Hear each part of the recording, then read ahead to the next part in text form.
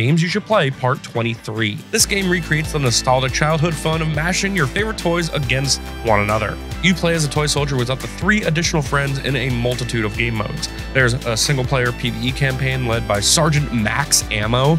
Defend the Hypercore will have you breaking out of toy packaging to pick up the fight against waves of enemies, or even classic PvP modes. What's cool about this is all game modes can be played either solo, with bots, or even split-screen multiplayer.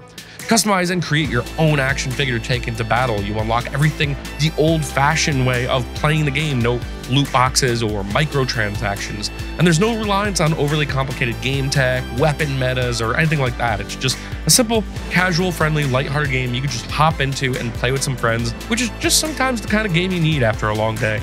That's why Hypercharge Unboxed is one of our